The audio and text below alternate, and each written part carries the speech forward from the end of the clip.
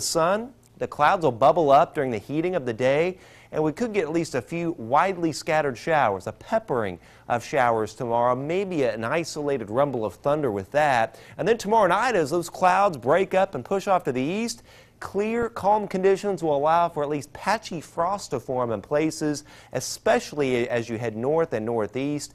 And then a warmer and drier regime with the potential of the severe weather threat coming back around May 11th. Notice on Futurecast tonight, though, again, you can see where the most widespread light rainfall is down in our southeast. As we put this in motion, notice again right into the overnight. The rain's down this way. There could be a few showers up here, but better coverage as you head southeastward. And then for the afternoon tomorrow, little sun, clouds bubbling up, and at least a peppering of a few showers, perhaps an isolated rumble of thunder.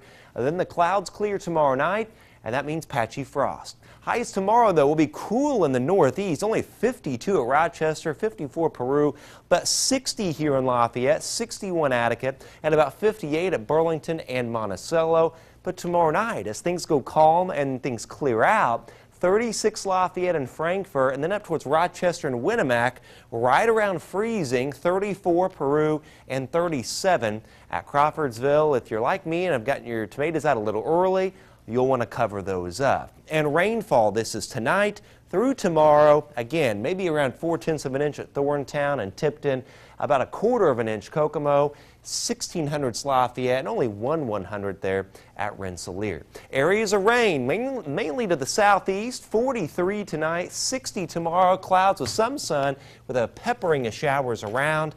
But there's the warmer weather. Notice how it dries out somewhat, Gina, and it does warm up into the 70s towards Friday, Saturday, and 80 degrees on Monday, but the severe weather threat returning.